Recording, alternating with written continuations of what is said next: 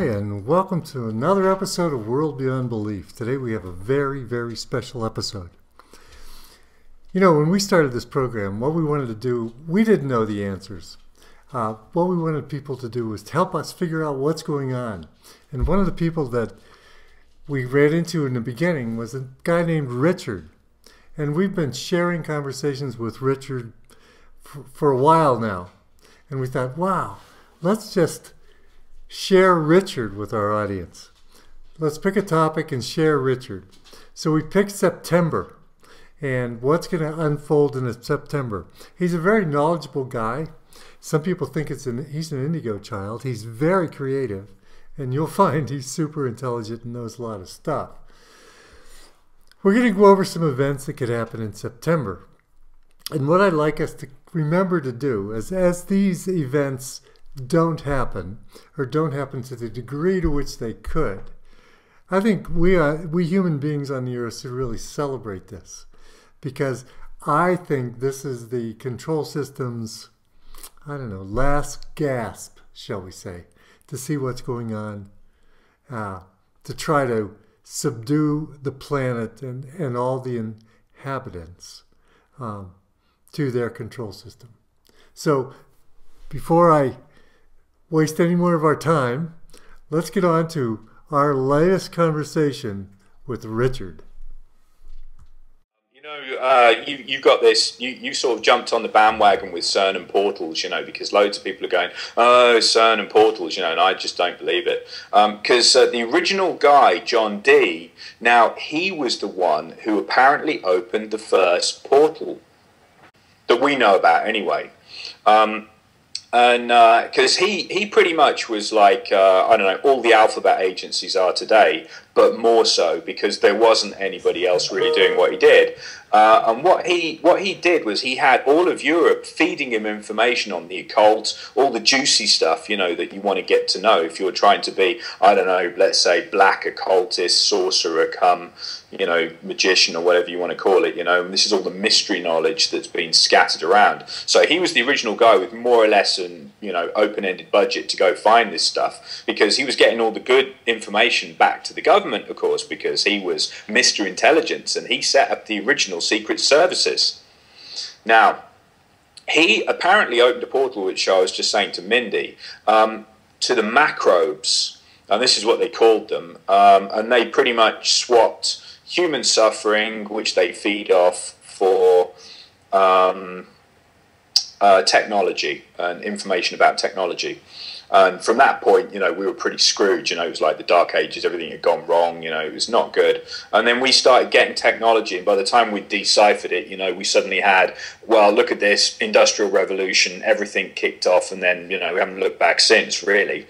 And you know, it was either that particular incident or things related to it, you know, that kind of got us in touch with, you know, whether or not these macrobes were there from the start, you know, come 80,000 years ago, and he just found a way of getting in touch with them that were already here, which is what I quite like, the fact that they were already here.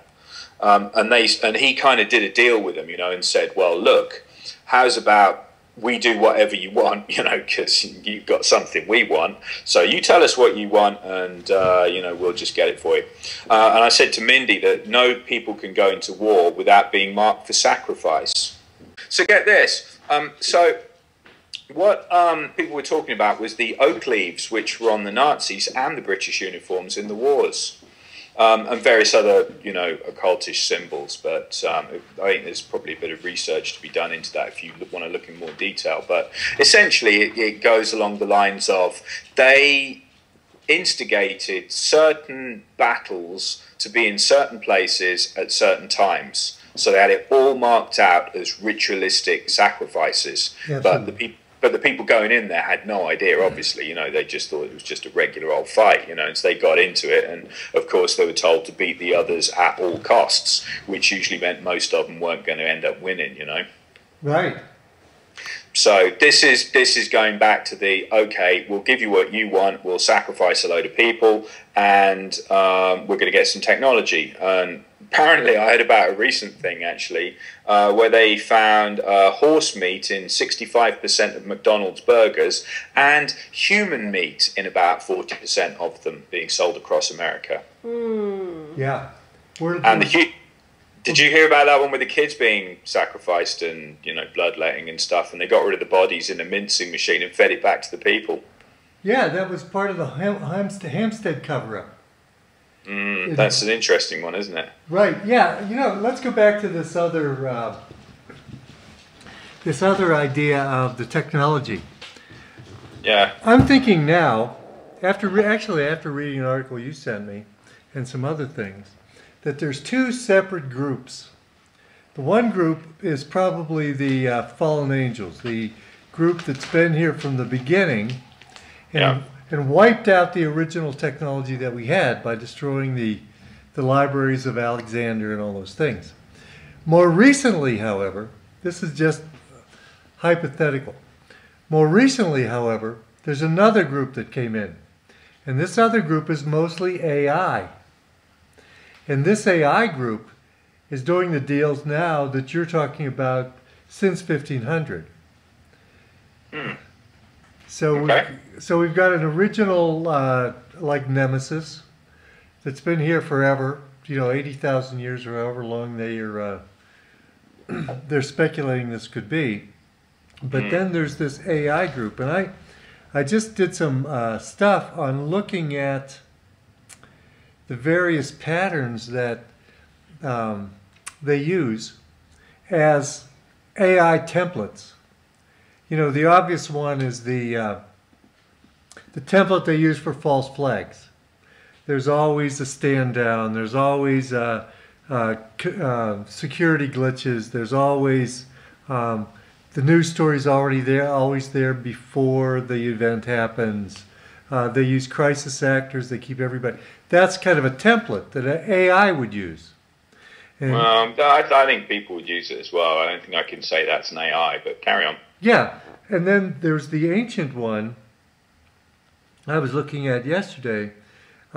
Remember a while back, a Zeitgeist movie, Peter Joseph in the Zeitgeist movie, and he talked about how all of the ancient religions were based on astronomy. Well, you could look at that as a template also. In order for people to believe and follow this back then, they had to pattern it in a certain way. You know, Son of God, because they were sun worshippers, even the dark sun. And then they were also, you know, the 25th of December because it's the winter solstice and the sun disappears for 3 days and then comes back. It's all very pattern-like to me. Now, do you know, if you went back further, actually, go back to the original group that landed, and you look into what they started off doing. Do you remember hearing about a group called the Watchers? Yeah, it's in the Bible. Yeah, do you know what they were watching? I assumed they were watching us. Nope. They were looking up. They were doing astronomy, and that's what the original Watchers were doing. Because if you suddenly landed on a foreign planet, you'd want to figure out where the hell you were, wouldn't you? Right. Now that's where the astronomy thing came from, and you could date that back as far as, you know, as far as you want to go, pretty much, because that's what they did. They did that the best, pretty much. They were like really good at astronomy, and I think that's what gave everybody astronomy to start off with, you know, because they were kind of figuring out what was going on with these buildings. Because you remember some of the ancient buildings being mysteriously well aligned. Exactly. Yeah, and this was the ancient astronomy. So the astronomy came very early, and the religions, funnily enough, if you look at Christianity, for instance, I mean, you've got Gnosticism and everything. You know, if you go back before that, and paganism, right? You know, you've got pantheism, and then you've got mystery religions and everything. It all goes well back, you know. But if we start at around, I don't know, circa 2000 BC or something, what you've got is the Egyptians around that kind of era, you know, I mean, they go back a little further in both directions, but they've got the original stuff, and they stole their religion. You see, theirs wasn't original either. This is the problem. Everything's not original. And what you get, I was going to use the brilliant phrase to you, right, to say, nothing's original, everything's a remix. And, which is very true, you know, especially if you listen to music. But it's true of everything, you know. You look back and you start seeing the patterns that were developing, the original ones, and it's exactly the same. Nothing's changed. All they try and do is they just try and make people forget when it last happened, you know. So when it happens again, they can just do exactly the same thing. And people react in exactly the same ways they did originally because they're still basically the same. So the religions all came about, and what they did was they pinched bits from the religions and to sort of throw people out. What they did was they took bits from all the original early stuff and they divided it amongst the religions and pretty much said, pick a religion, that's what you're going to learn. Now, if somebody picks a religion, you don't hear people changing to 7 different religions or more, do you? No, not really. Exactly. So the knowledge was neatly spread amongst the religions. Therefore, one group couldn't have it all. Because the one thing it all revolved around pretty much was, we have the knowledge, you don't. That's what makes us powerful. And that's exactly where they're going these days, you know, like master the human domain and everything, you know. It's like they're trying to get in touch with the information. They're trying to have more information than anybody else has got and clearer information because they love dropping in disinformation into the internet to try and keep everybody confused. They don't really know what's going on, you know, but some of us are actually figuring it out. So the original religions, like for instance, there are 25 Jesuses if you want to go searching around. That'll make you go, whoops. Yeah, 25. Yeah.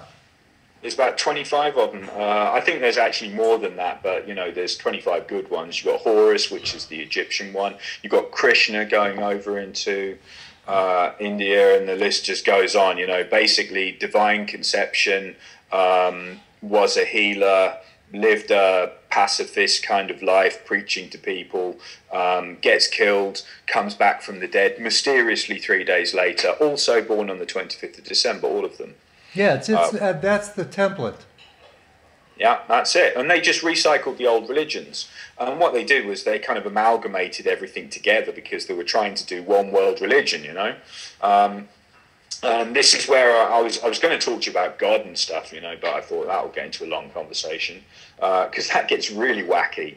But essentially, yeah, they're just recycling it all. It's the same kind of thing as we go through the ages.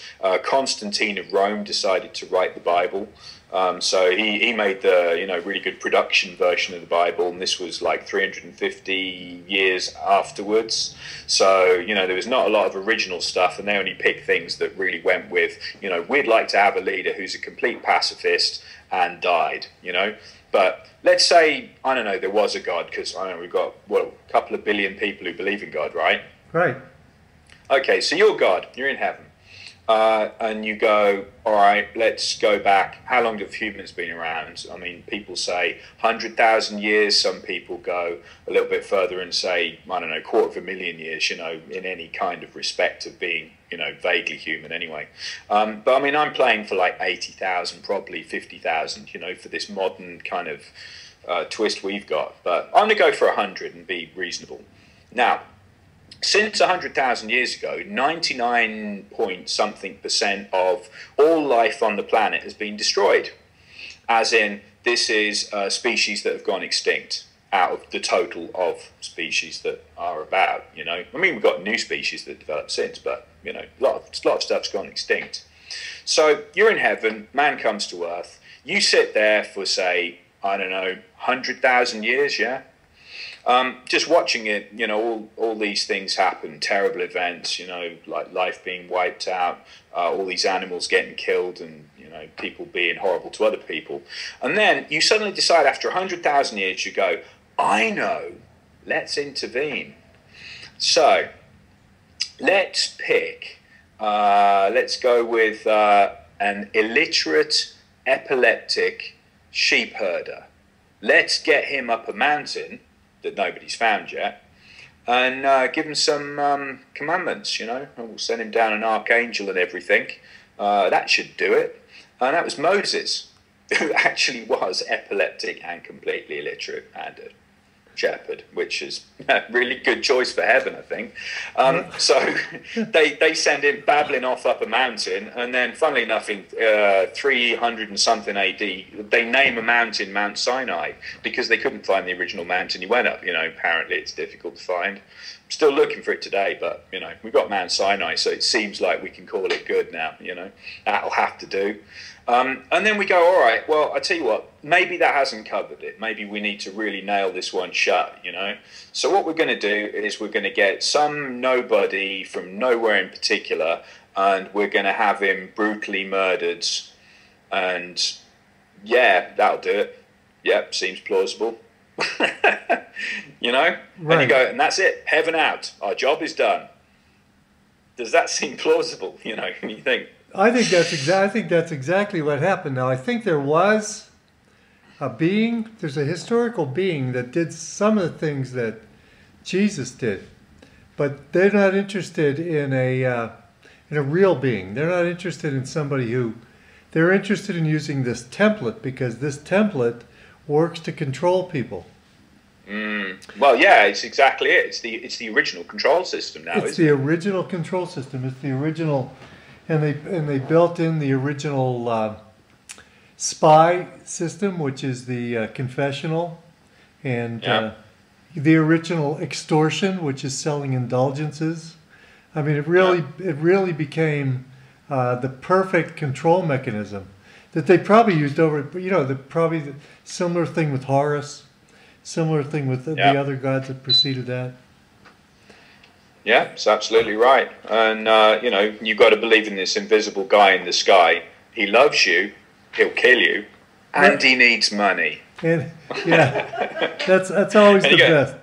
Yeah. He's not good with money. Hey. No, that's the one thing he's just bad at. Yeah, he could create anything except money. Hey, I want to go back to September, because Mindy was telling me that you guys were going over the different dates. Why don't I have her come up here, and she's got things written down, and I know you know things about September. But let's put that on the World Beyond Belief. Okay. What's the first date? Let's see. Well, Mindy had the 11th. Yeah, I think there was. What's the 11th? Let's look at the calendar so I know what day it is. Actually, Friday. The 10th. The 10th.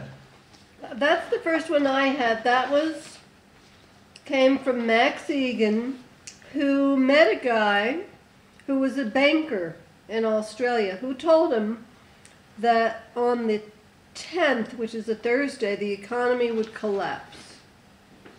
Who knows? I mean, we talked about that a little before. Well, that's a Thursday. So that makes sense that would happen before the 11th. And the 11th, you have 2 days. They usually plan things on a Friday. So people don't know how to react, and they have trouble getting themselves together. I mean, that is the last available time before the new year. Yeah, let's see. On the 11th, they're saying at the crash? Well, when we were talking earlier, Richard, you were saying that you thought, what did you say about that?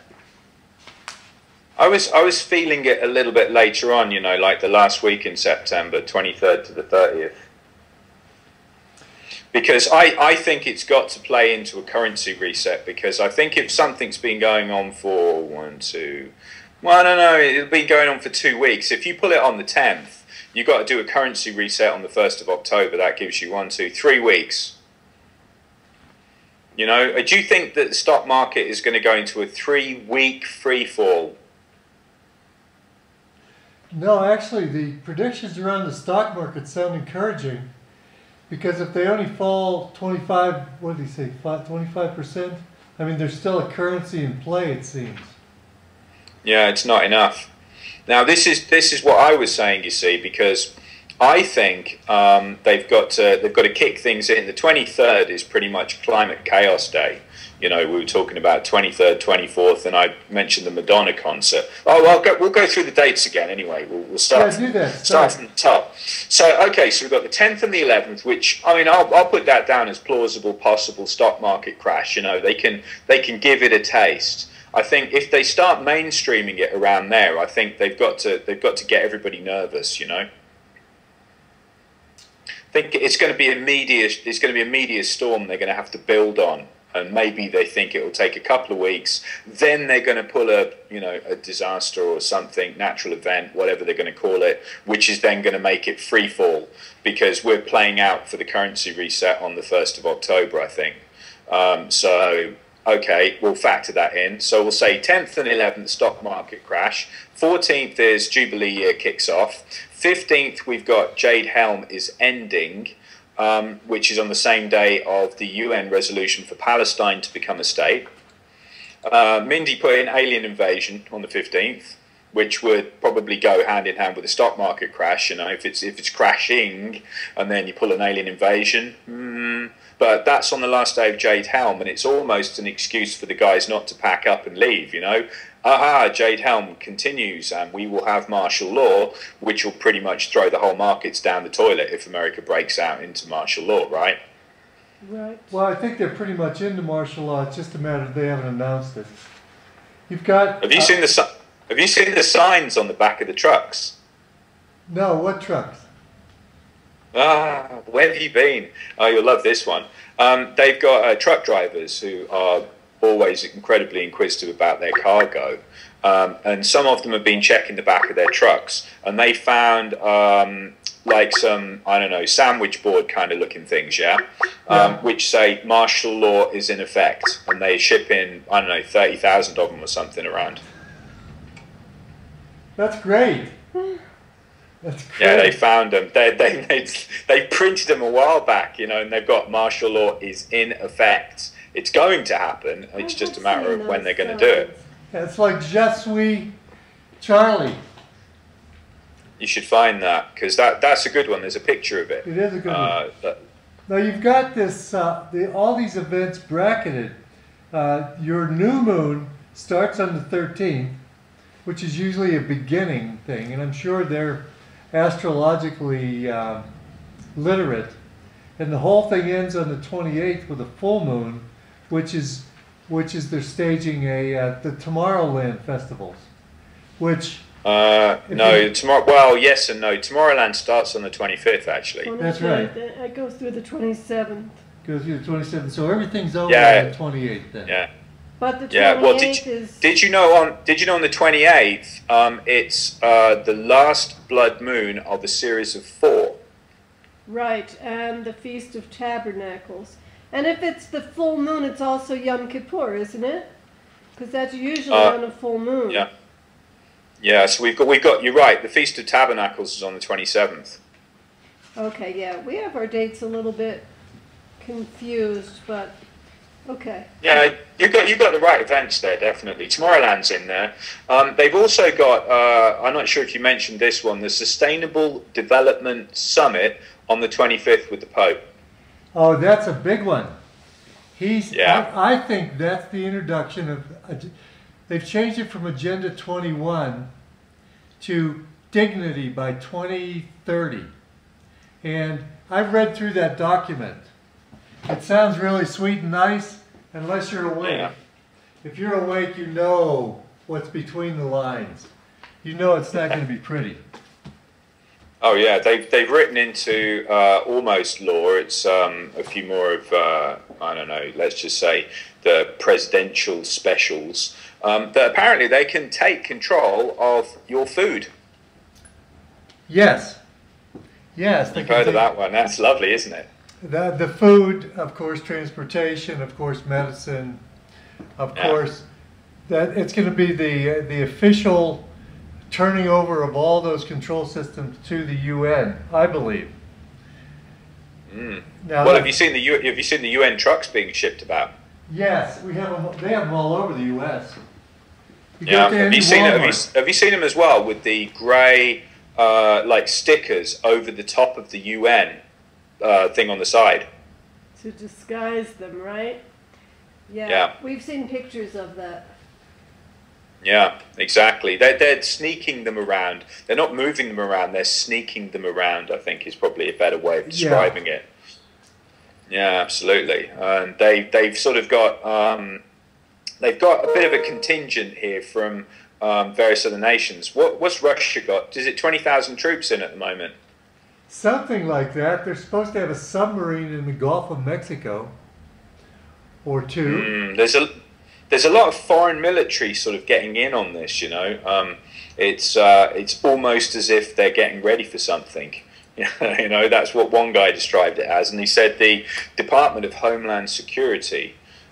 He said that they're all pretty much waiting, and he says he just has this air of they're waiting for something to signal the event. You know, and they're writing about that now, you know, saying, well, you know, it all seems to have gone a bit quiet. You know, it's like we're ahead of time, we prepped and, you know, we've got all this stuff. But now, what's next, you know, question mark. And they're kind of waiting there for something to happen. So this is why we're doing a bit of planning here to try and get all our little events together. Now, how about on the 22nd, the day of Arafat? Representing the day of resurrection, waiting for judgment, and the gates of heaven to open. Oh. That's the Mecca pilgrimage, by the way. So they're going to walk to Mecca or get to Mecca. Yeah. And of course, Mecca is where they house the cube. Oh yeah. The big That's the Sept one. cube. Yeah. And incidentally, the next day, on the 23rd, I was saying to Mindy, CERN is up to full power. They have a full power test on the 23rd and the 24th. Wow, that's interesting. I thought it was like the end of the CERN season. So I guess they ended with a bang, so to speak. Oh, I'll tell you what, they blew everything up when they tried to get up to full power before. It's all screwed up, so they had a load of trouble. But they so happened to have booked it on the 23rd and the 24th. Now, I was saying to Mindy about, remember our original 007 John D, and his portal trick, you know, and if it's true and he did a portal and, you know, you don't necessarily need to have all the power from CERN. I said to Mindy that CERN's a shredder. You know, I said it's more or less like putting your car through a shredder. You know, you get metal, you get rubber, you get plastics, and you know all the little bits that come off it. And you can separate it into little containers. You know, now if you've got a particle collider that's smashing really small particles, you don't collect much. You know, unless you have the thing running and really piling loads of them through. And all you need to do is collect them and harvest what it is you're looking for. And this was going back to, remember our talk on antimatter, dark matter, that stuff. Where we talked about it being weaponized. Well, if you want to make people go nuts and you need lots of the stuff and you need to get it to certain locations to pretty much set off bad feeling in the world, you know. So it's literally like Ghostbusters 2, that green slime running under, or the pink slime running under the city. You know, they've got that stuff, apparently, anyway. And if they move that around and they're starting to get that in play for the 23rd, 24th, it's like everything is gearing up, you know. Maybe they took the pins out of the stock market on the 10th and the 11th. It started to drop. It's dropping, but they haven't destroyed it. The dollar's still in play. It's not the end. So then we move through to 22nd, we've got the Mecca pilgrimage. On the 23rd, we've also got the Feast of Sacrifice. This is Adha or something. It's a Muslim feast of sacrifice. That's on the 23rd. We've got the climate chaos, which I think is that day, actually. I think that was the French minister saying we have 500 days until climate chaos. That's officially when that one runs out. So we thought that'll be an interesting day. Then on the 24th, I was saying to Mindy about the Madonna concert in Philadelphia. The opening theme is Desecration of the Bride and Arrival of Fallen Angels. Yeah, they don't do stuff like nice.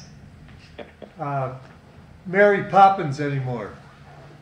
No, the hippie stuff's gone, isn't it? The hippie stuff's gone. Everything's gone. Now we can do desecration of the whatever. Of the bride. Desecration bride, of the bride. Right, yeah, that's it. We can really kick it in. So meanwhile, we've also, you have this antimatter. Yeah, well, this is it. Now, if we're harvesting lots of this stuff, it's not going to open a portal. It's not going to do anything particularly interesting, you know, by way of weaponizing anything. But it should potentially send people nuts, violent, restless, generally coming out on the street and it'll put people in bad moods, you know, and should generally set off civil unrest in any location it's taken to. You can imagine they're going to have some favourites by that point that they're going to want to blow up because they've been trying for a race war for a while, you know, blacks and whites and stuff in America. So they might, you know, unlock a couple of little regions as trials and see if we can get a bit of unrest going, because you've got to have a good excuse for martial law. Well, as if it isn't already there by now. Right. Well, the way I understand black matter is that everybody has some in them, and when it's leashed somewhere, the black matter in everybody and animals and everything comes alive and starts to act out, if you will. Yeah, that's right. Yeah. I said that to you last time, actually, the dark matter stuff. But it makes everyone go nuts. So if you've got a heap of this stuff and you can get it somewhere, make it generally, I don't know, uncontained. And have enough of it in a spot, then it'll get people angry and get them out there, you know, and you can really kickstart some stuff. Because the only way you're going to go to the government is like if you've got civil unrest, you've got rioting on the streets, you've got really nasty stuff happening, you know, then you're going to go, oh yes, we need a police state, we must contain these mad people, you know. Right. So that's all leading into it. So I think it's totally got to happen, and I think they're just trying to get enough of it because they can't take a chance with things not going the way they want it to. Now we've also got on the 25th the Sustainable Development Summit from the Pope. Right, that happens on the 25th in Philadelphia. And you know, Philadelphia is the city of brotherly love. Wouldn't that be poetic or something to unleash? I mean, with CERN going full power, possibly unleashing that, Madonna Pope there. Wouldn't that make some great headlines if the Pope's there and there's rioting on the streets? Yeah, that would be great. I'd love to go to that concert. And the unleashing of the, you know, because what she does satanic rituals. That's what she does. That's all she does. You know, wrapped in a guise of a rock concert. She's in there doing a ritual, summoning whoever she summons in that ritual. And then also, you've probably listened to DJ. She's on Level 9 News, and she came out with all this stuff about Jade Helm's connection to AI. And how AI is going to do a lot of monitoring, and the thing that's easy for them to track and predict is fear and anger. Well, yeah. I mean, I'm not convinced of the AI story yet. I've got to hear more on that one because I don't think they need it, to be fair, and I think they can perfectly do what they want to do without that. There's if you get involved with really high technology computers and stuff, I mean, IBM's scratching their heads and they're calling, I've forgotten the name of it, it's a Canadian company that do commercial quantum computers. They've got them on sale, so you can buy a quantum computer, and they're saying just how quantum is your computer. Yeah. You know, and a bit like that, like how quantum is it? I know you're calling it a quantum computer, but you know, have you just got a Rubik's Cube with something quantum in it, you know, in like a I don't know, fuzzy ball or something, just to show off the management who just paid 12 million for this thing while you've got a load of relatively new processors sitting under the cover? Because they're just not convinced, because if you've got a real quantum computer, they are really skittish. And the problem with new types of computers is nothing works on them. Operating systems screw up all the time. They're just not reliable, you know. And the one thing you want is a reliable system. and they aren't there, you know, as far as anyone's concerned. Even IBM is just, you know, they're pointing fingers. Everyone in the industry is just going, we don't believe it. And that was what DJ was saying. She actually alluded to that, saying, yeah, well, you have these qubits, you know, and she was going through like how this thing works, and it has multiple qubits, which is its way of processing the commands going through it, and she talks about like various things which she's basically reading from the website of this guy, this company in Canada who sells the computers. She more or less read verbatim what was on the website in various places, and I kind of went, all right, that's where she got her research from. So this is why I sent you back an email going, wouldn't be too sure of this. Yeah, the AI, sorry, go on. She says he said, how do you know all this? She says, I read it. So that's right. She did, yeah. Yeah. So anyway, so it's absolutely right. She did. It's published, and people are selling these things. You know, who could you possibly call a fake these days? You know, it's not like anyone would lie to us now, is it? No, exactly. So I didn't want to interrupt we were at the Madonna concert in September. Yeah, so we're on the 24th at the moment, right? So we're having the Madonna concert. We've kicked off. We're desecrating the bride and enjoying the arrival of the fallen angels. Now, actually, there was an interesting one. What was it? The Hoover Dam, and there was some talk about the Hoover Dam popping. Now, if Madonna's got a concert on the 24th, I would place an extra one in there, and I'd say the Hoover Dam's going to go between the 24th and the 25th. Yeah, I'll put that in the diary. Actually, that's an interesting one. So Hoover Dam break. I think they'll do it because they've talked about the Hoover Dam going, and I don't know whether you saw the cinema show on the side of the dam. Did you see that? Yes. Yeah, and what they were saying was effectively the Antichrist will be born from water, you know, and they're kind of alluding to the fact that, well, not fact necessarily, but they're saying he comes from underwater. And I think people were pushing around the idea that the Hoover Dam was going to be, because they've suddenly started to do all this like interesting attention around it, you know, that they were kind of pointing a finger. And they said they'd blow up the Hoover Dam, and then that would pretty much kickstart the Antichrist, because Madonna's doing the ritual to bring in the Antichrist, and this is where it's all starting. We've got the Pope involved now, haven't we? Because he's around. Right. So the Pope's addressing the US Congress on the 24th, the same day as the Madonna concert. Coincidence? Don't think so. And you could possibly put the Hoover Dam in late on the 24th or early on the 25th, you know, where it goes afterwards, when the ritual's been done and there must be a sacrifice. So what we've also got, which I haven't put in the diary, is terrorist attack.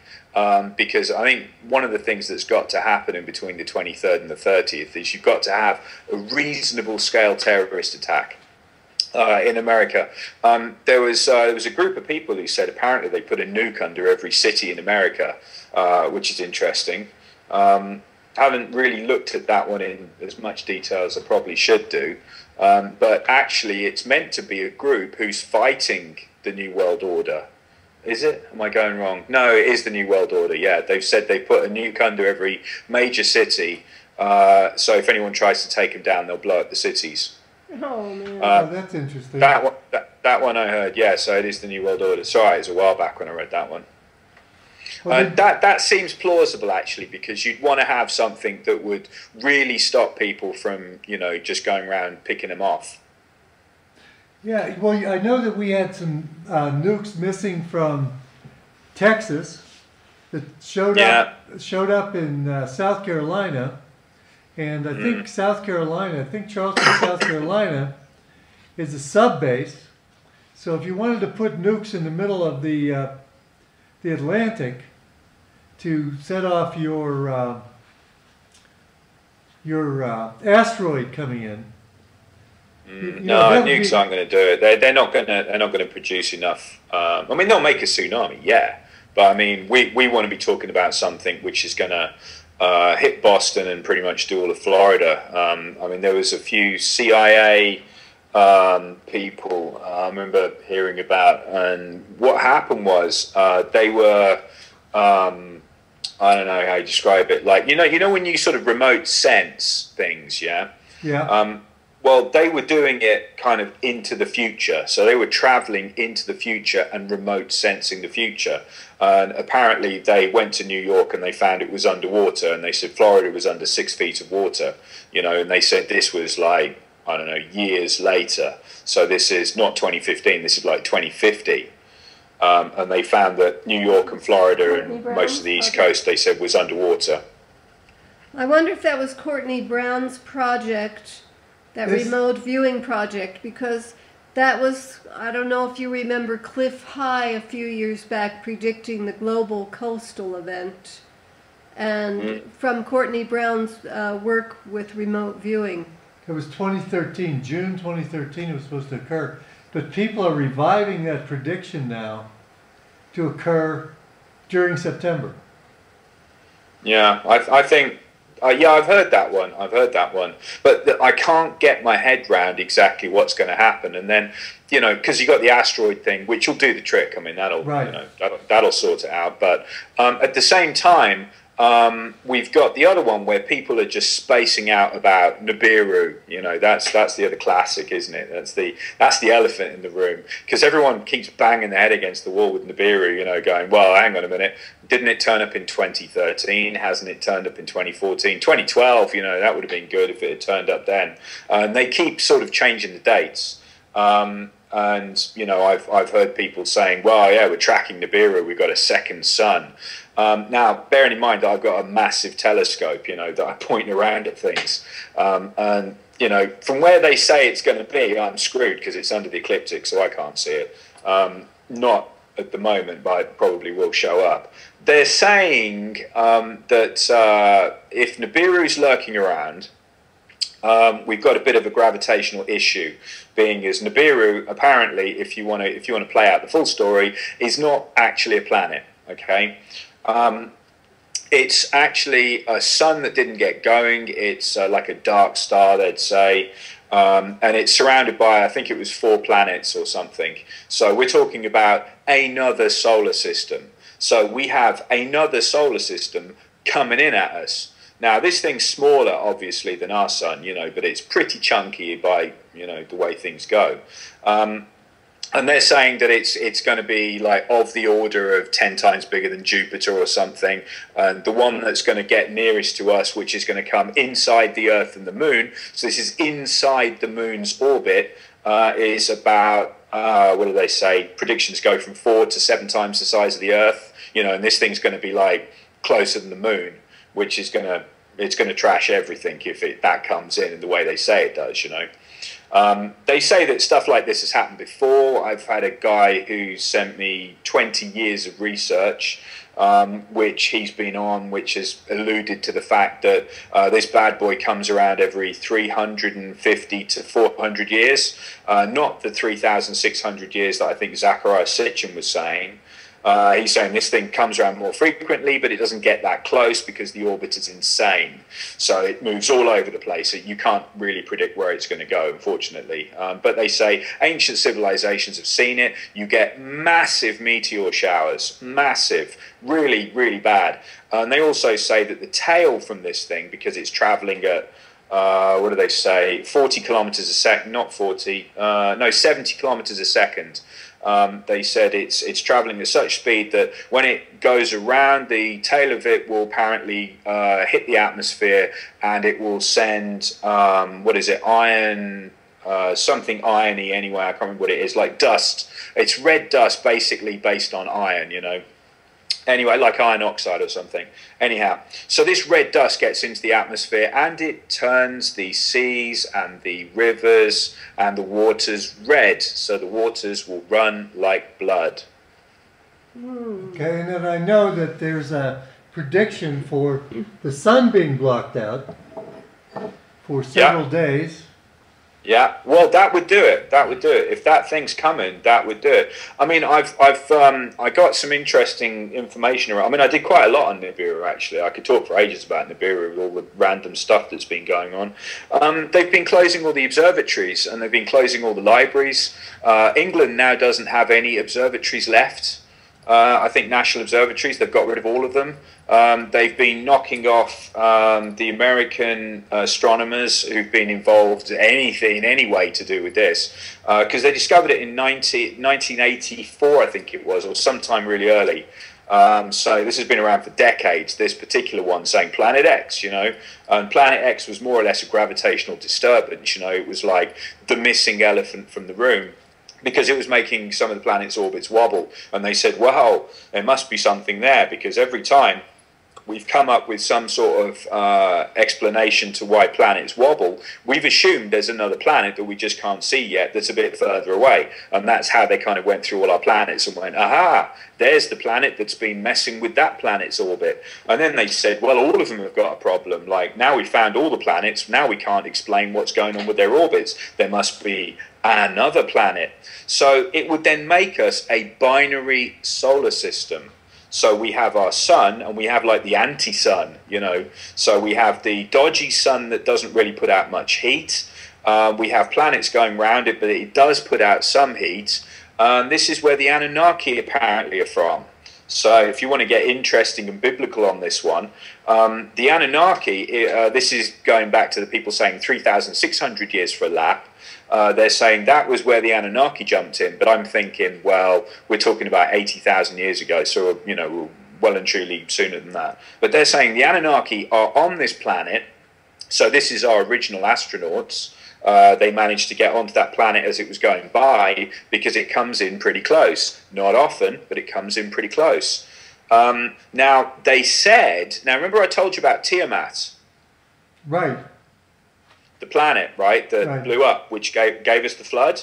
Yeah, so we've got the original astronauts coming, okay, and we've got possibly an alien race chasing them down to Earth as they get there circa 80,000 BC or 50,000 BC, around that kind of era.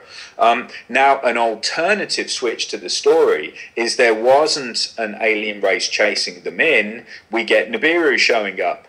So we've got this other solar system which comes in, and bad luck for Tiamat, it gets whacked by one of the planets going around Nibiru, or it gets, you know, it gets wrecked somehow by a comet that's being dragged along, because apparently this solar system can suck on some comets and change their orbits. And this is where we get all the, you know, meteor showers and everything like that. The only problem is that the Nibiru people are, at the moment, not saying anything about when it's meant to be coming by, because they always get that wrong. I've had August. It's coming by end of August.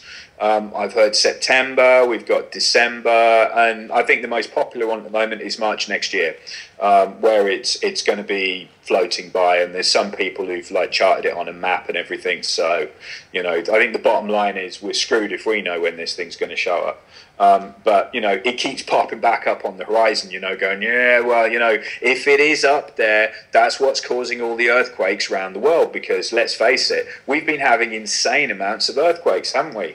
Yeah, exactly. Have you seen how many there are? Have you been to some of these sites yet that tell you how many earthquakes we're having? We've been looking at that, and also the volcanoes. Yeah, that's right. Yeah, absolutely. So it makes sense. The March date makes more sense rather than during the Madonna concert in September, because it seems to me we'd be feeling some kind of an effect other than just earthquakes. I don't know. Also, you have to remember that the Pope has postponed the Year of Light to begin on December 8th. When it should Oh, really? It should have been beginning in September. Oh, hang on, let me get that date down. That's interesting. So I don't know whether they don't have it together for that, or maybe Lucifer's not going to show up until next year. Because the Year of the Light, of course, that's the light bearer. That's when they introduced this this Luciferian god. Oh yeah, absolutely. I know that. Yeah. Well, that's interesting. They put it off. I wonder if they're just as screwed on their dates as everybody else is, because this thing's really messing with them. Have you heard about Lucifer, the telescope? Yeah, it's owned by the Vatican. Yeah. Do you know where they put it? No, where did they put it? Holy Indian Mountain, where portals have been known to appear. And the Indians freaked out about it and really wouldn't let them put it up there. And they got beaten up by the American government and told that the Vatican's allowed to put it on their holiest mountain. Yeah. Interesting place to put it.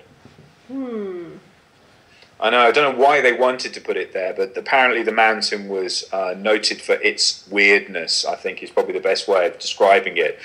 Portals appearing, apparently ET sightings, that kind of thing, just all kinds of not normal goes on around there. And they put a very large stereoscopic telescope there, which is, you know, wow, it's enormous, and it's 2 telescopes effectively, so it's like the goggles of Lucifer. Great name, by the way. Is this near the Himalayas?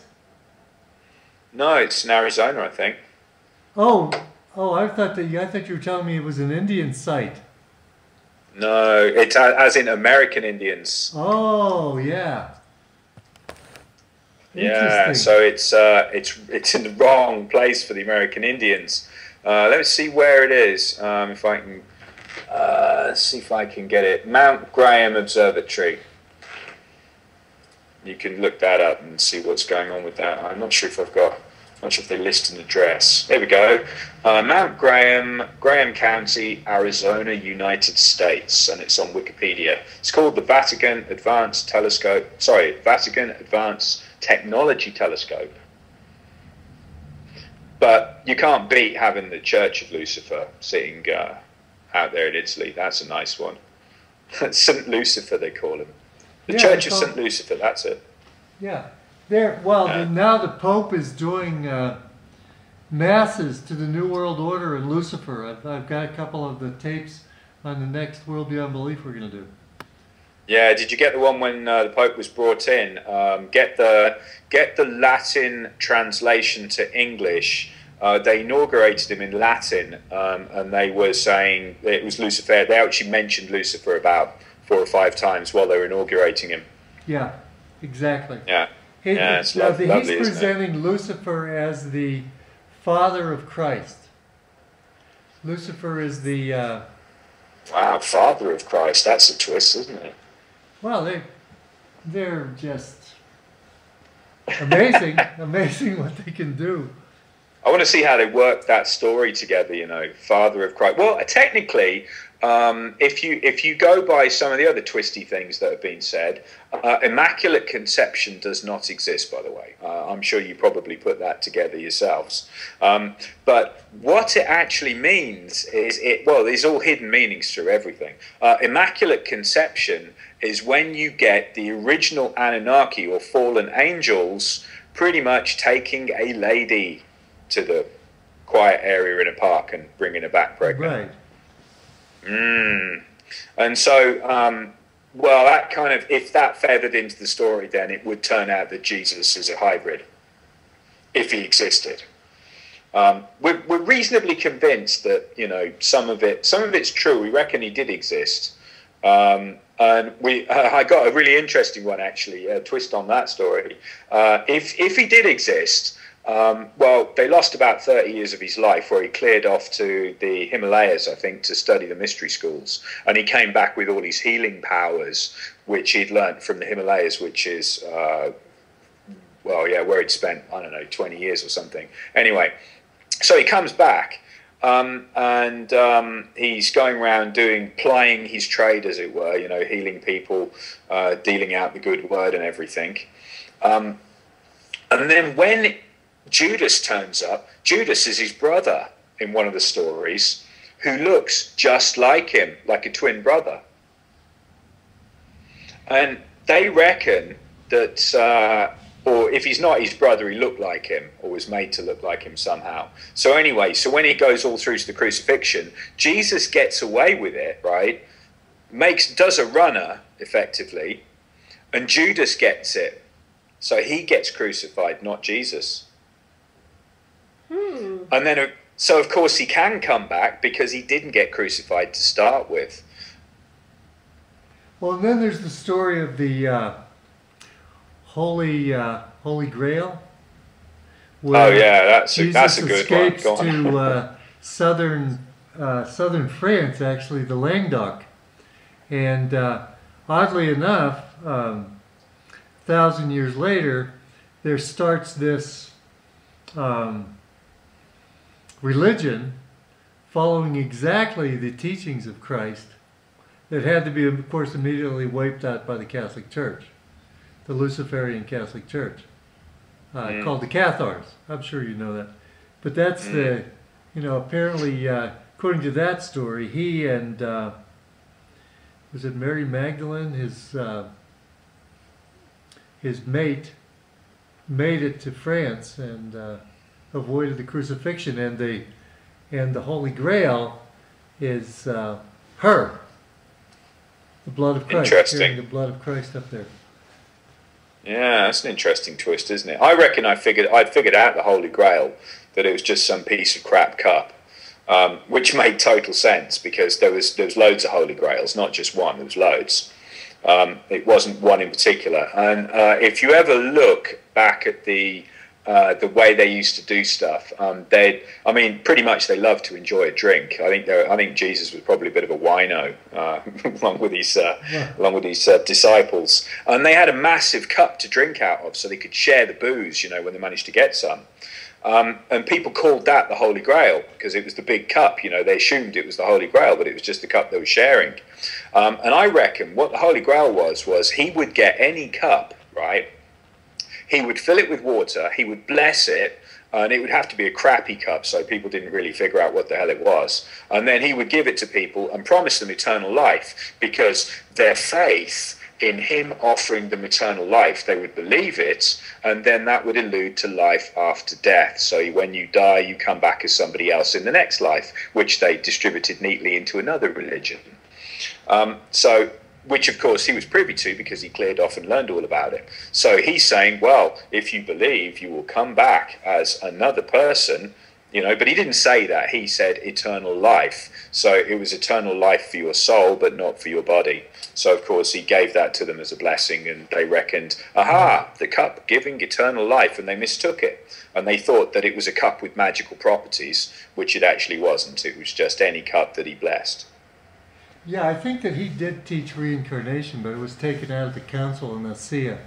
The original Jesus, if it was Lazarus or whoever it was back then, before they put the Luciferian overlay on it. Yeah, it's interesting. Well, how about John the Baptist being Joan the Baptist? Have you heard that one? No, that's interesting. Where'd you get that? Yeah, it wasn't a John. It was a Joan or something. It was a girl's name anyway. That was a Constantine of Rome change. That they switched it because you can't have ladies giving out that sort of treatment to people. It's got to be a guy. And the baptism in you see the baptism in water a lot in the satanic rituals too. You have to go through. It's all very similar, isn't it, when you look at it? Yeah, you go through the water, and that's why I wanted to get back to the discussion about Madonna and the Hoover Dam. Because now, is this a baptism then? Is it a baptism? Is he coming forth? Now, Hoover Dam is being referred to as a Stargate. Yeah, heard that. So, who is coming through the Hoover Dam with the water, or maybe it's just coming through the water. It'll be interesting to see if these things play out. Yeah, definitely. Yeah, if they drain all the water out and there's something behind it, that would be interesting if it was underwater and it got buried. But we'll have to wait and see on that one. But I think we can probably say, well, if they do blow the dam, baptism, water, yeah, that's all making sense, isn't it? Right. And it occurs right when Madonna is... she's done the ritual. Doing her thing, yeah. Oh yeah, she's rolled the ball along, hasn't she? She certainly has. It's an interesting. Wow, I'm glad I'm not her. And then, what's the next thing that comes up in September? Well, the next thing we've got some more Pope. So we've got the 26th. Where we've got the Pope will be holding Mass at Madison Square Garden in New York City, dated for the 26th of September. Well, that's an interesting date because he's having Mass on a Saturday, which is the Sabbath according to the Jews. And the first thing that Constantine did when he took over the church, he changed it from Saturday to Sunday, and Sunday is normally, sun worship. Yeah. But now right. it's going back. There's not many people who know that it's actually Saturday, not Sunday. Sabbath is Saturday. Well, Jesus supposedly held the Sabbath his whole life. He was a Jew his whole life. And so now the Pope is using this day, this Shabbat, to have his Mass, and I'm sure it'll be the New World Order Mass. It's called Novus Ordo. That's the one. There's gonna be something related to. It's all got to be under the guise of world peace. Oh, of course. Of course, what else would you want to sell to people? Sure. And it's world peace, but with world government, of course, to keep check on the world peace now, isn't it? Absolutely. It's you got to have some guys keeping check on everybody. You can't have any of this war breaking out. Absolutely. And I've got, talking about world peace, I've got one that will blow your head up. Okay. If I remember the name of it now. How about a society that's been set up for world peace and, strangely enough, one world government, which is actively threatening all the governments around the world to start becoming peaceful, or they're going to blow up their satellites. Oh, I know who that is. That's Keshi from Iran. That's it. Yeah, he's amazing. He's an amazing guy. He's like redone Tesla, and he apparently with his free energy device, he can pull these threats off. I don't know. That's an interesting one, isn't it? So that I've heard two things about this one. There's so much information going around. I mean, it looks great. You look at his website and go, yeah, all right, okay. So world peace, no shots fired. Thank you very much. Or I'll blow you up. But no shots fired, or I'll blow you up. So he's got all this technology that apparently he's keeping under his hat. And he's trying to say, yeah, like you said, he's got these amazing energy devices. We've got CO2 capture kits. We've got mini reactors. I mean, wow, it all sounds too good to be true, doesn't it? Yes.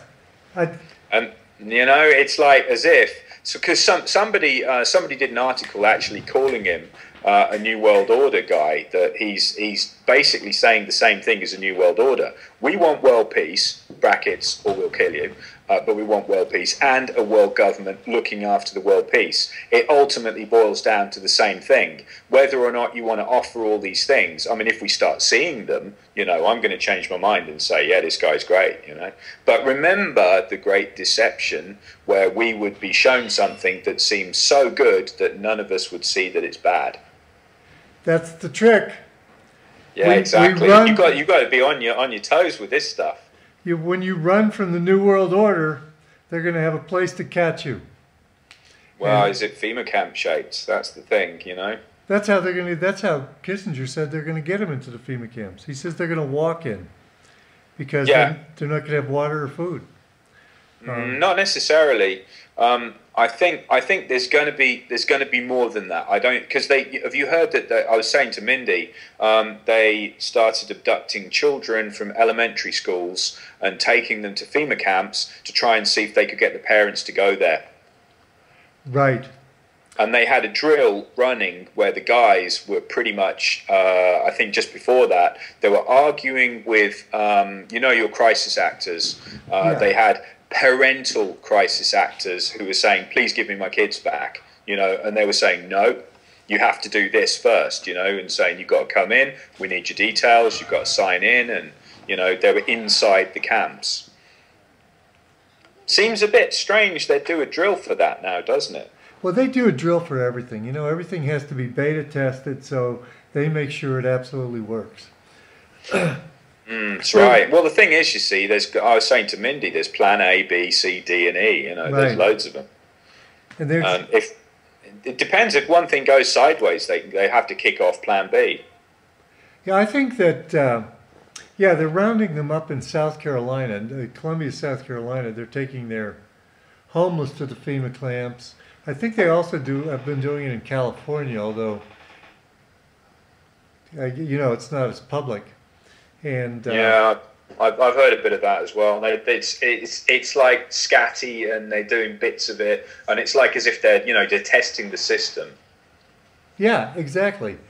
I think that I always think that people that like structure, and this whole New World Order thing, they love structure. I mean, there's a type of personality that Myers-Briggs calls a J, a judger, where they just don't tolerate any ambiguity at all. They have to know what's going to happen before they do it. And you know what? Yeah. Human beings aren't like that. Human beings, there's always a wild card. There's always something. There's always a creativity aspect of it. Well, things don't drop as planned, do they, when you've got a load of people around? No, unless they're under fear. Unless they're in fear. If they're in fear, they're going to be very predictable, and they're going to do what the fear drives them to do.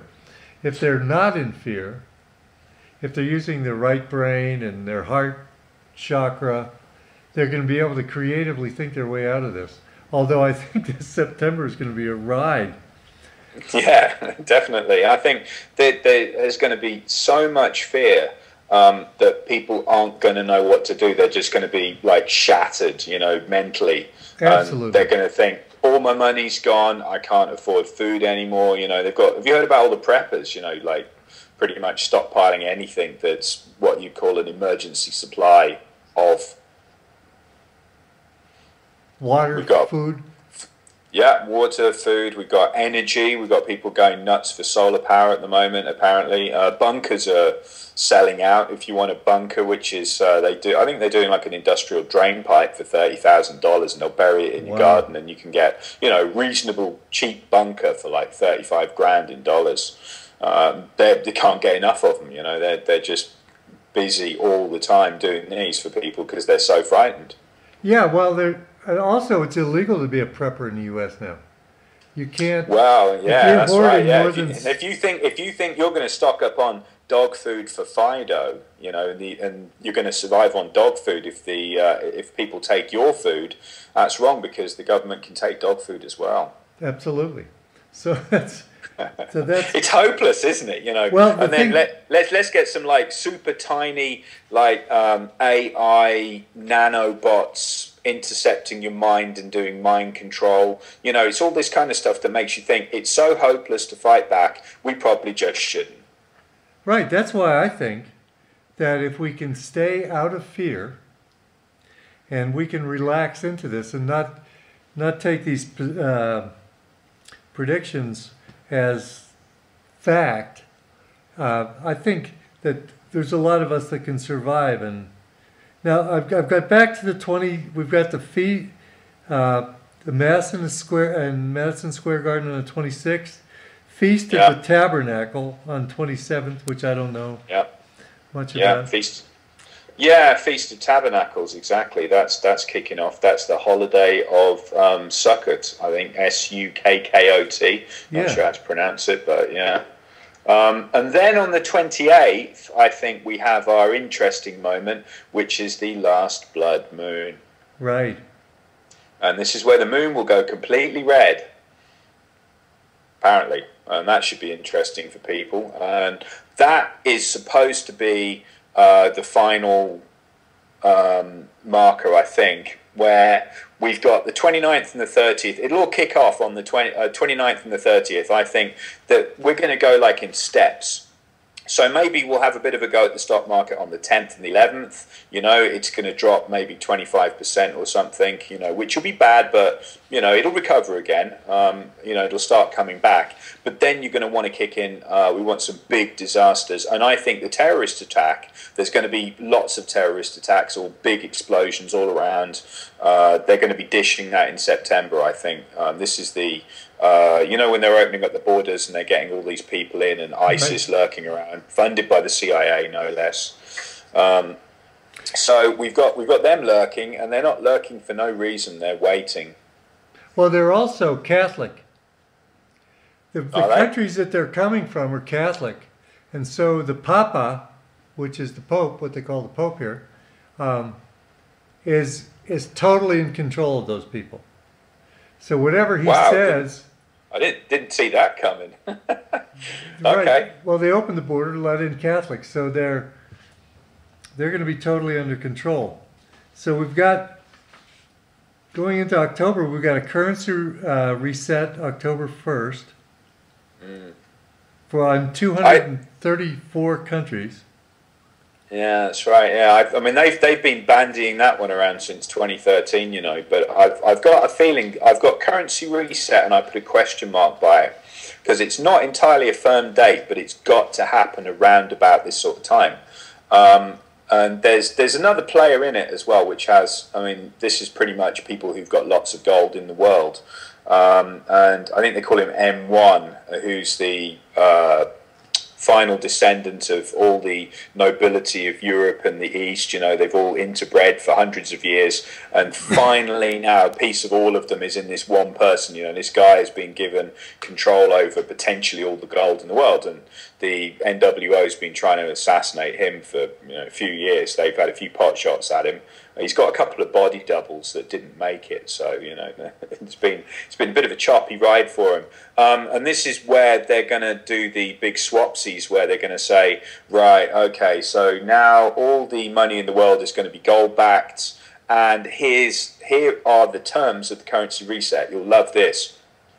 They'll kick it off around about that sort of time. So America's screwed; it's crashed. We've got all the other countries who are crashing or not doing very well. They're probably in various levels of disrepair. You know, we've got a few off the coast, who aren't going to be so good either. Now, when they come around and they say, oh, all right, okay, well, we've got too much debt. We can't handle it anymore. So what we're going to do is we're going to send you back to the IMF. The IMF is going to do SDRs, which are special drawing rights. They've launched it as a currency in 2009. They did a dummy run on it as a whole currency. The idea is you can have like $1 billion note, and it's interbank stuff. So anyway, they said what we're going to do is we're going to balance all the accounts out, and we're going to revalue your currency based on the net worth of your country's assets minus your current debt. Okay, oh boy. So we'll take into account your current debt and your current assets, and whatever's left is what your currency is going to be worth. You feel what's coming here, don't you? Yes, you can see. Yeah. and this is the stepping stone. So when we get to this point, okay, they'll start saying to countries that are heavily in debt, well, all right, well, look, you can't stop running because clearly, that would be bad. What we are going to do, though, however, is we're going to elevate some currencies that have been undervalued in the past because they don't owe anyone any money and they're sitting on quite a lot of oil. So I would suggest you go buy Iraqi dinars at around about the end of September. That's going to go through the roof. They owe almost nothing and they've got lots of oil. Bit, choppy round there, though, so I'm not entirely sure how you get your hands on Iraqi dinars, but anyway. For someone who's got a suitcase of them, they were doing very well. Now, the whole planet then gets reset. China's currency, as they've been trying desperately hard to devalue it, and they're not having much luck because, altogether, their currency was about 13% overvalued. I think it was about 3-4 months ago, earlier on this year. And they've had to reset it just to get their house back in order. Now, when the reset happens, the Middle East will go up, China will go up, a lot of Europe is going to drop, England's going to drop by a fair bit. We're not going to do so well out of it. America is going to be the worst hit. There is nobody around the world who's going to have anything like what they're going to be getting in a devaluation. I mean, if you went back 100 years to 1913 and you had your lovely dollar and you said, oh, all right, okay, in terms of actual stuff that I could buy for my dollar, let's forward to today. And in comparison, the dollar's lost about 98% of its value in 100 years. So they've been gradually devaluing it all away. Now, unfortunately, because money's had to be printed exponentially when things start to go sideways, as they've been doing recently, it gets to a point where, the numbers just become blinding. They're just like trillions and trillions are just flying around, for no apparent reason. I mean, derivatives are like 500 trillion in a bubble at the moment. The housing market's bubbled up as well, and it's a horrible mess. Anyway, so when they pop the bubble, the currency will drop. Now, here's the thing, you see. Now, if you're an American and the shops are full of stuff, okay, you're not technically starving to death, and you're not technically running out of water. But you can't afford it because your money isn't worth anything. Right. So the shelves are full for the people who, can afford it, or who got out of the paper money pretty sharpish, So the idea is that you will have starving Americans, and they can't afford water, utilities, their mortgage, because interest rates will go flying up for a bit, because it'll all go a bit wrong. So they'll make sure that they don't have their mortgages paid, which is why the Fed has been taking over all the mortgages. Don't know whether you heard about that one. Yeah. They've moved all the naughty mortgages over to them, the ones that look like they're going to pop because they want to collect. So the mortgages will flip. Fed will get hold of all the assets. You're going to have people who effectively can't feed themselves while the shops are full of food, and that's where FEMA camps come in, because they will want to go there.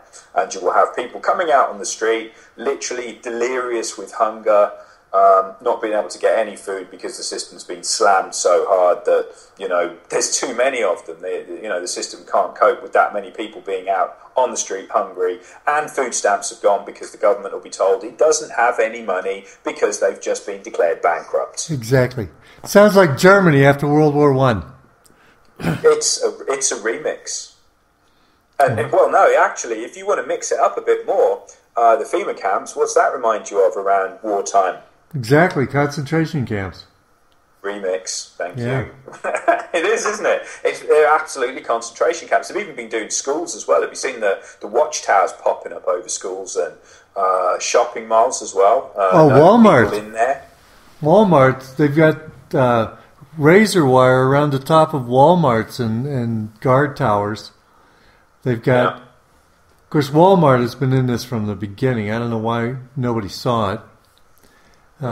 They've been ruining... I know. It's so linked, isn't it? And you start thinking, well, hang on a minute, we've got concentration camps everywhere in plain sight, and people aren't really seeing it. They're just going, well, Walmart's closed because they're doing plumbing work, right? Right. That's some damn bad plumbing there. Right. But, they're just sitting and watching it, and most of them don't have any idea because they're watching television. And they don't know what. But I think that September could be the month that wakes a lot of people up. So that's a good thing. Have you heard about the energy wave hitting us in September? No. Tell me about that one. You'll love this. Well, you're Dr. Paul after all of the New Age. Now you'll love this. Then this is right up your street. Apparently. Because we are where we are in the universe at the moment, we are on the final rounding of our 26,000-year equinox, and we are coming right back round to where we get a massive, great big energy wave hitting us mysteriously about the end of September. Would you believe? Coincidence, huh? What a coincidence. This is it. And now the energy wave is what's been waking a lot of people up. They think, because we've also, this is another link to the earthquakes and things like that, saying maybe this is because of all this increased energy, not sure exactly. Right. So someone said they found a tetrahedron in the middle of the earth, which was interesting. The couple of pyramids stuck together at the base. Interesting. Yeah, I know. You wouldn't see that coming. That's a weird thing. Well, the 26,000 reminds me of the Vedic cycles. The Vedic Yuga cycles. It's a 26,000-year cycle. Now, I'm reading that the Vedics, that's basically a Luciferian mix anyway, and they would know. So we would be back, we would be ending the Yuga cycles. Maybe the Yuga cycle ends with a bang. Maybe the Yuga cycle ends in a global extinction event.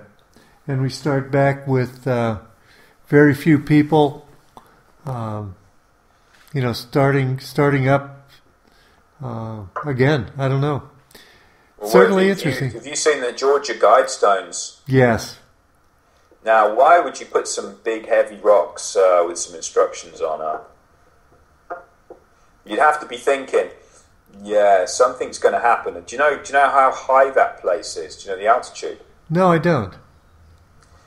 It's of a suitable altitude that if a 5,000 foot high wave happened to slam the east coast and take everything out, it would still be standing.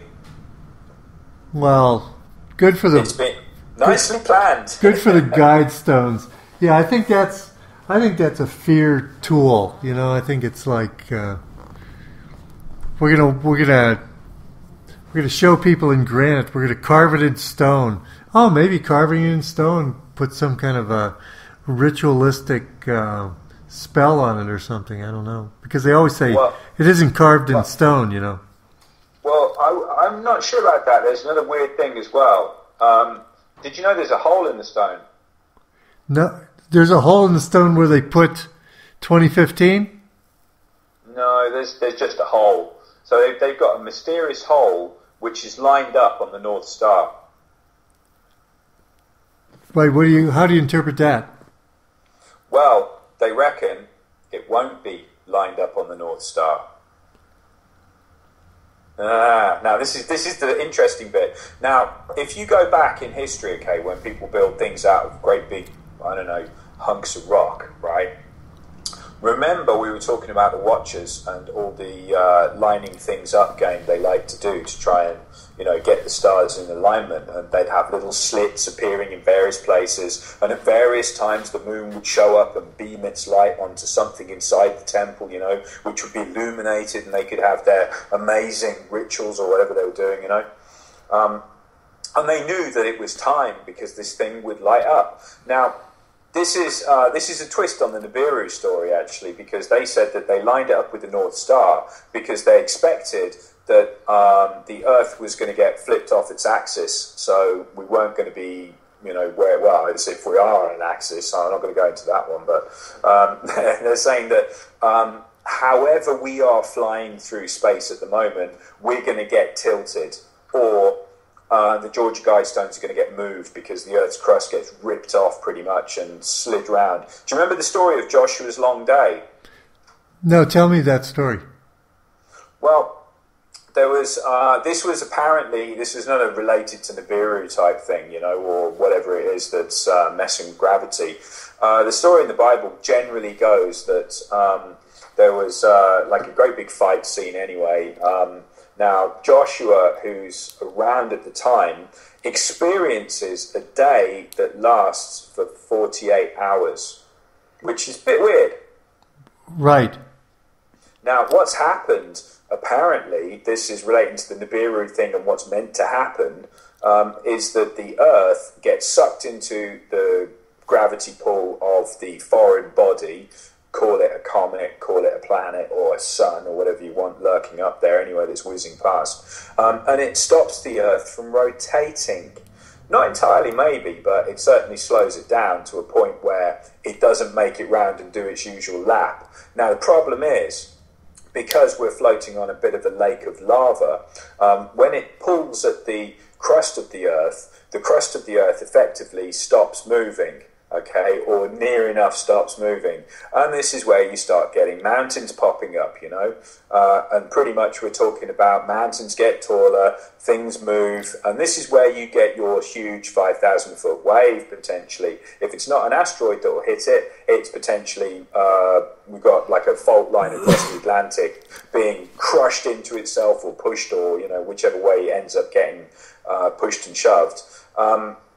And you pretty much want to be on high ground. Now, Joshua's long day pretty much says that the Earth stopped rotating effectively. They got a very long day out of it all. And this was where everybody got killed by a load of asteroids that came steaming on in and killed all the armies, which was very convenient for them. But I can imagine it was quite rough. But generally, I think it was a close encounter, but not a devastating encounter, which potentially they're saying this one's going to be. So, we have to sit on the fence really and go, well, are we going to get something like that? If we get something of any kind of level leading up to it, which does have a bit of a tug at the Earth, then it should throw the alignment out. They've had a load of Eskimos who've popped up and said, hey, the sun's in the wrong place, which is a bit odd. They know, they live outside a lot. Their survival depends on them knowing how to be finding their way around, and they generally use things they can see in the sky to help them get around. And when you see the sun setting in a certain place, for years and years and years, and then it sets in a slightly different place, you go, what? Actually, I've noticed some of those extreme sunsets and some sunrises down here, because it's very consistent where we are, and it seems to be ranging more than it generally does. Well, yeah. I was going to say, have you seen how angry the sun is? No, have you been looking at sunspots? Yeah, I've had the telescope out. There's a massive one going all the way across the front of the sun. It's a really big one. They're saying it's, if you're looking at the weather of the sun, that's not a particularly good thing to see when you see a massive, great big sunspot like that. And of course, we've had lots of coronal mass ejections as well. It's been busy up there. So, there's a lot of things just, rattling about at the moment, all at the same time. Well, that could be an EMT, right? Isn't that what they call it? Well, yeah, if you've got some electromagnetic wave, which is coming towards Earth, this is the equivalent of an EMP. Electromagnetic pulse, which is the one we would say would knock out all the electrical stuff. Because, the sun's just sending out electromagnetic frequencies, lots of them. But when it decides to get busy, and start throwing out lots of coronal mass ejection material, then we're going to get... it takes about 2 days and then it hits us. Because everyone's freaking out about the grid being down. Have you got anything on that? Yes. Yeah, what have you heard? Mindy. I have that in the calendar. Let me look for it. Because I've not heard a good enough explanation as to why the grid will be down. Well, I think the grid's a really dangerous thing to mess with, because the grid is what keeps us surveilled, what keeps the military operating. But go ahead, Mindy. Well, I have it written in on the 14th of September. The power grid goes down in the U.S., lasts for 7 days, comes back up on the 21st. Yeah, I'm going to put that in. U.S. down.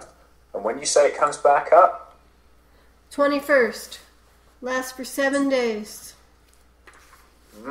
That's interesting, isn't it? Yeah.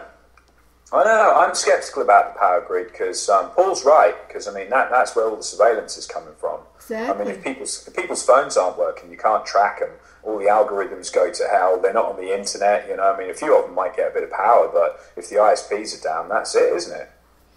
Right. That's how they're controlling us right now.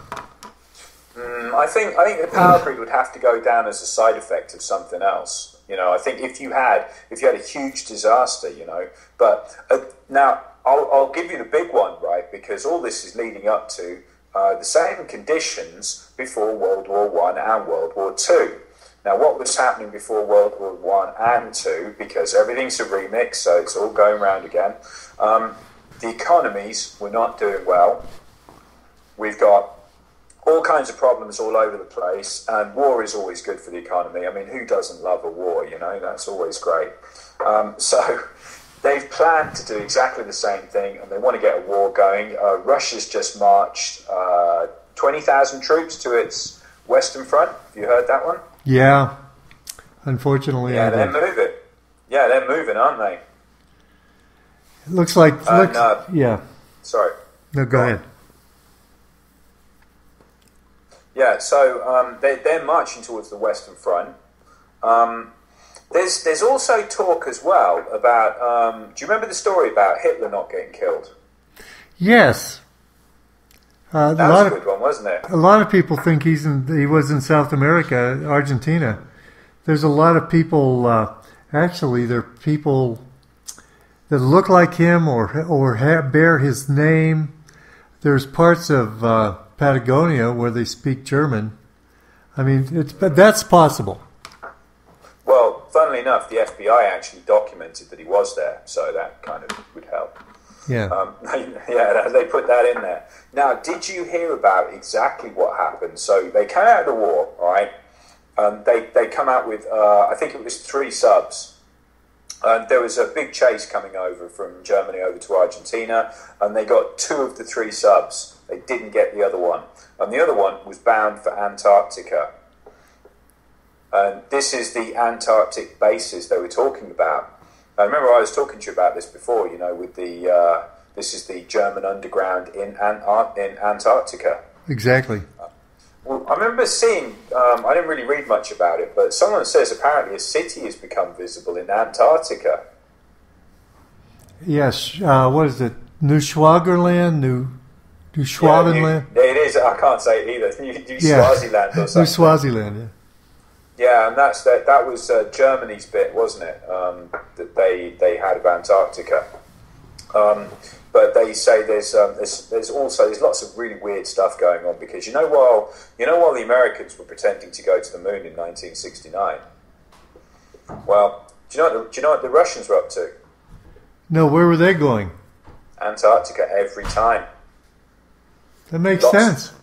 Lots of trips. They were loving Antarctica, They were going there a lot. And it does make you scratch your head, doesn't it?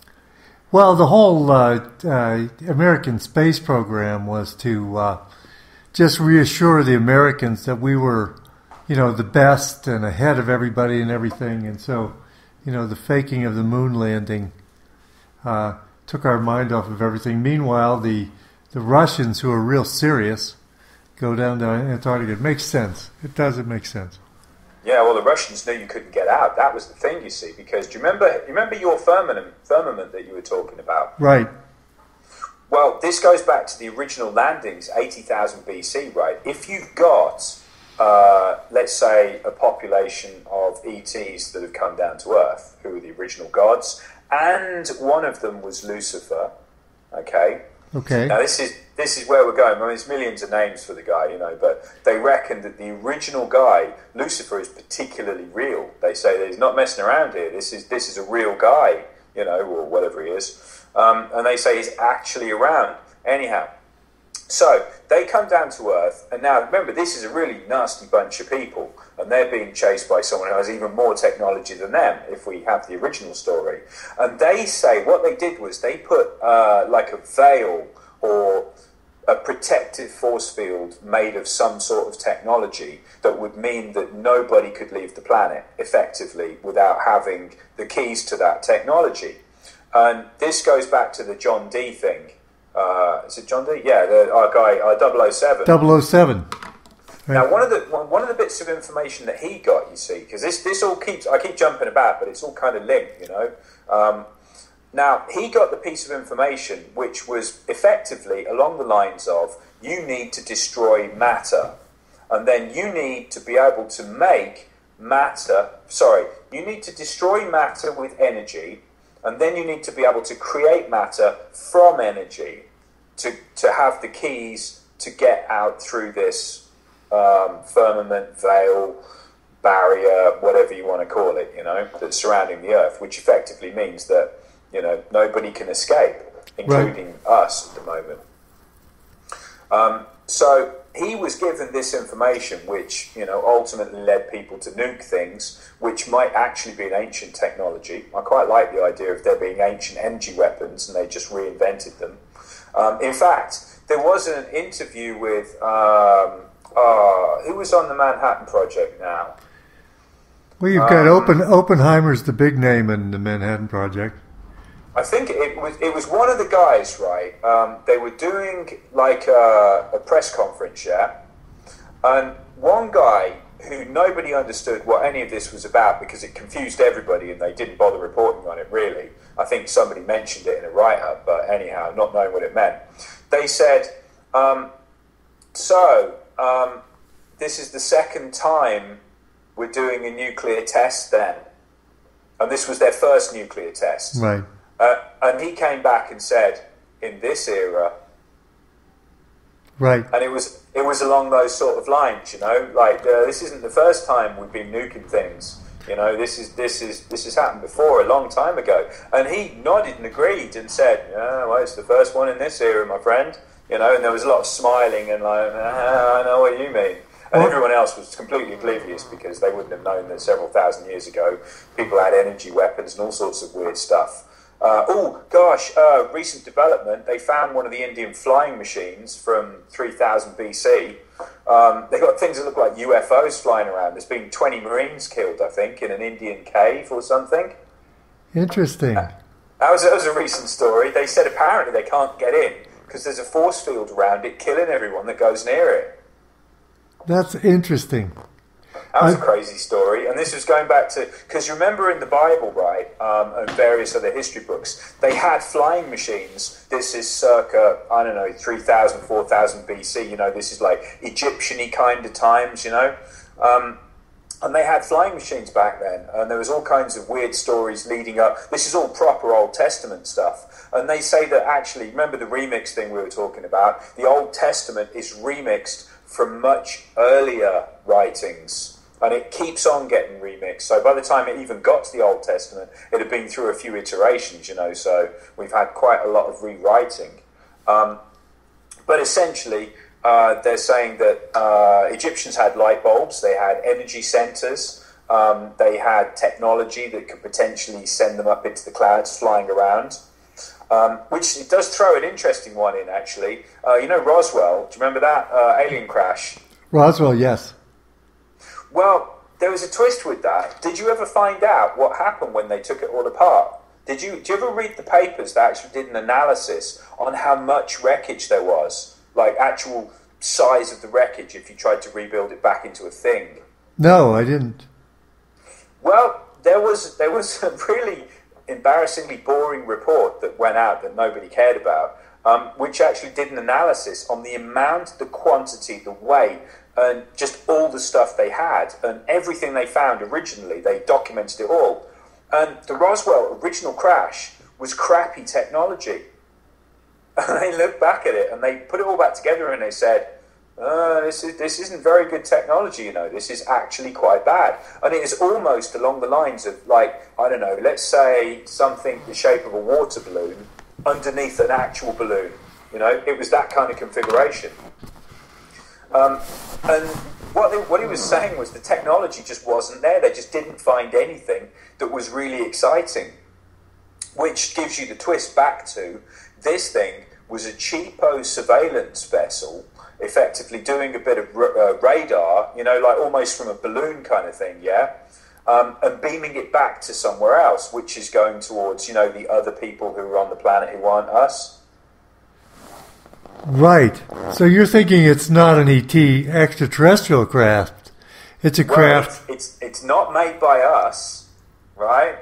It isn't anything we know about. The materials are different because it was like a spring steel, you know, like steel that finds its shape again. Right. I saw those.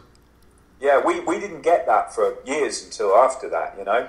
But it looked ET. If you didn't know there was anyone else here, you'd say it was ET. And if you found a being, which I don't think they did actually, not at that time anyway, not for the original crash time, they didn't find a being, but they'd go, wow, this is amazing.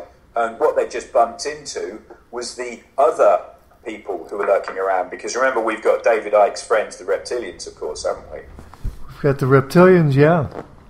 Well, this is the other unknown party that nobody can particularly put their finger on, you know, saying, are there reptilians, aren't there reptilians? But if you're going back to the original stuff here, where we've got people who landed, we've got alien technology necessarily, we got spliced with the alien DNA. All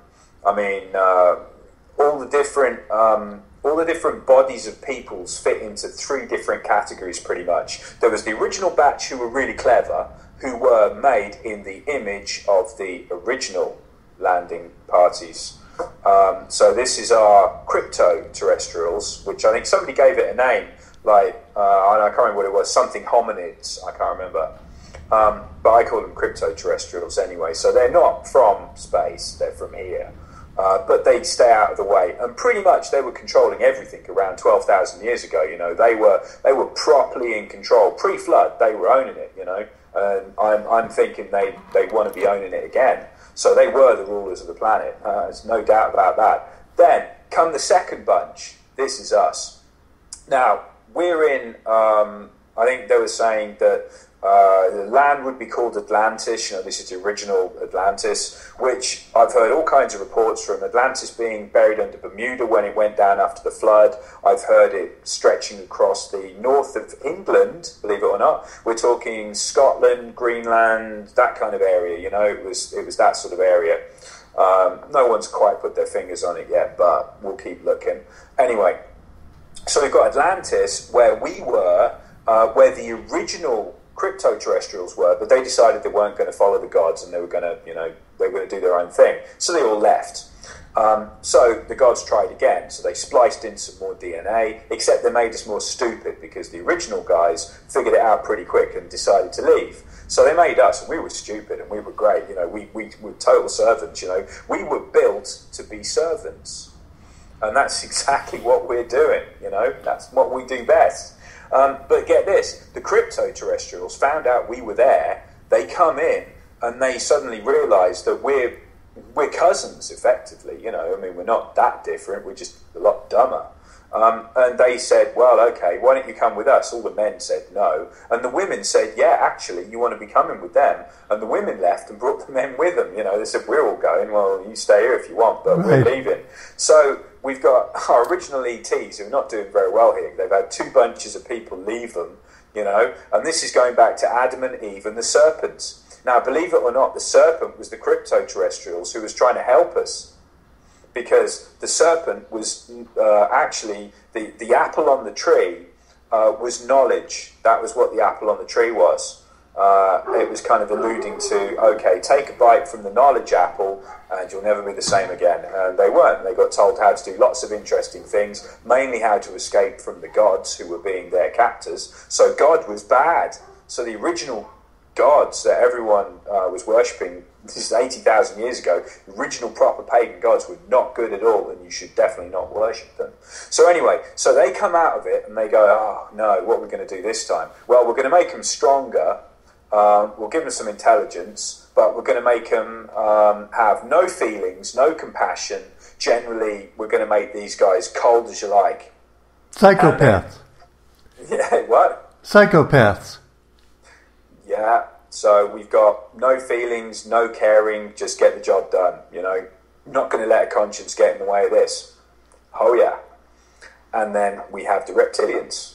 And this is the original bunch of them, who were probably not that different, but we don't know, obviously, because we're not really going to be seeing any pictures of them coming around anytime soon, I wouldn't have thought. So if this is true, we've got our third bunch. The reptilians get created. Now remember, this is a very long time ago. We have a flood in the way, which is a bit of a problem.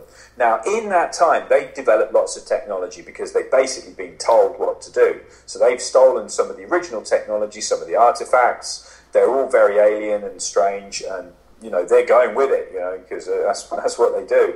So we don't know what happened to the reptilians, but we know we got out with the cryptos. So the cryptos are our bosses because we're too dumb to figure anything out. They've got a really great plan because they're fabulously intelligent, you know, average IQ from 180 upwards, you know, like off the scale intelligent. Very good with maths, funnily enough, which probably helped out with quite a lot of building design and probably a little bit of laser cutting as well, especially when you're making things pyramid shaped. Anyhow, so they all split. We get bossed around by the cryptos for, I don't know, tens of thousands of years. Meantime, the reptilians go off at an angle. The Great Flood happens, so this is either Nibiru coming in and knocking out Tiamat, which then rains down ice and snow and rain. You know, in the cold regions, obviously all this rain turns to ice, which gives you the Ice Age, as it was defined by science. And in the rest of the areas, we just get lots of water coming in. We were mostly fresh water before, and we get all this salt water coming in. So everywhere floods, kills off most of the people. The cryptos lose their control because there's not that many of them compared with us because, we're good at breeding. The reptilians end up breeding with everything, so they're kind of breeding themselves out. Meantime, we've got the original ETs, of course, that go into the daughters of men because they find them pretty nice, But years later, they find out they've got some good looks now.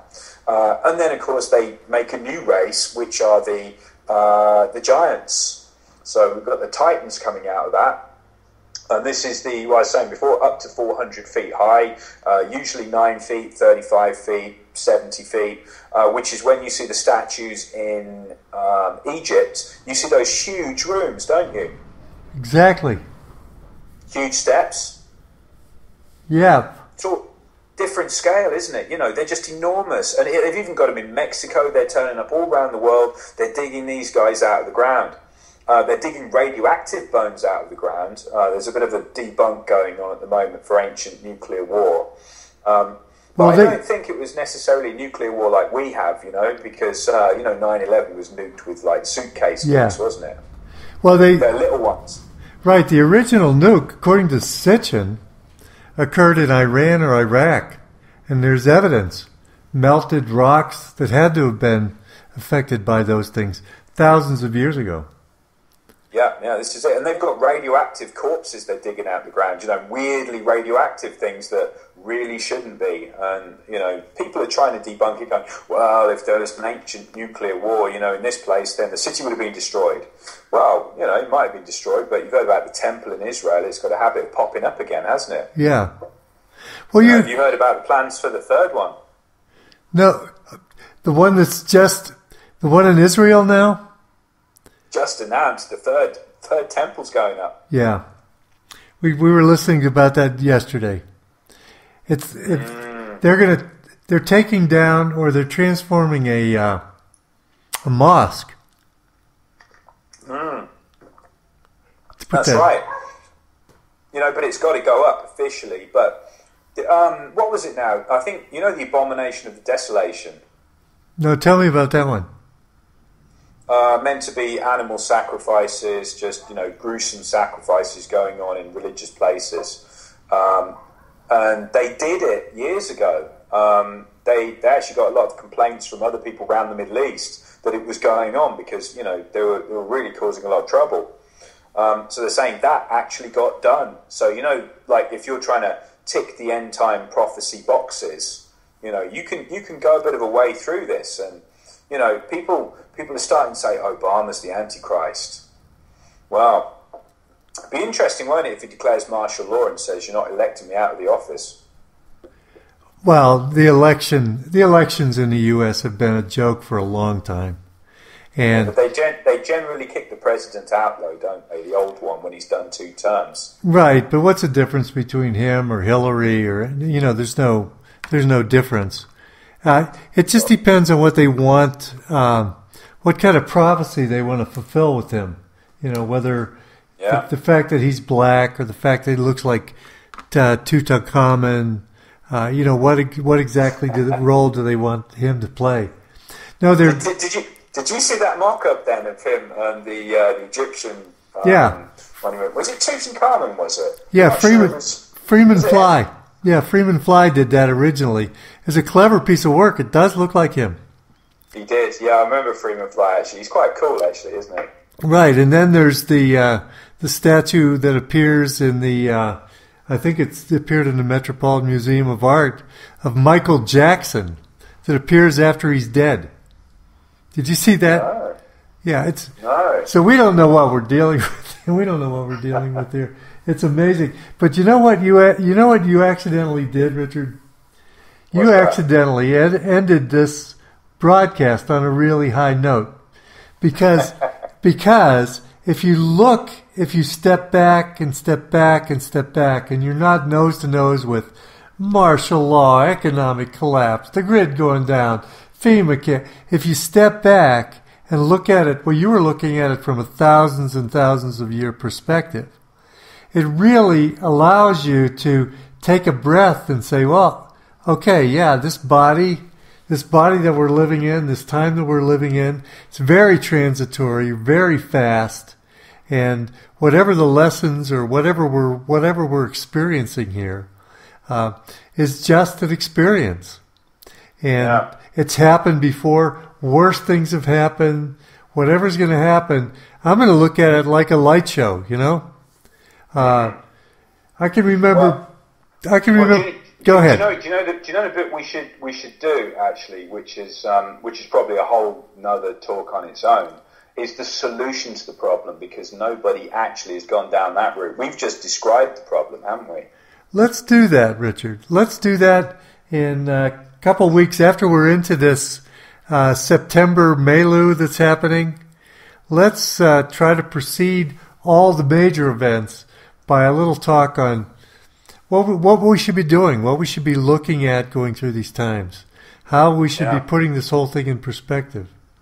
Yeah, because nothing's new, you see. This has all happened before in various ways. It's just a remix of everything that's happened before. And the thing is, you see, people have done it and they've got through it and they've changed things.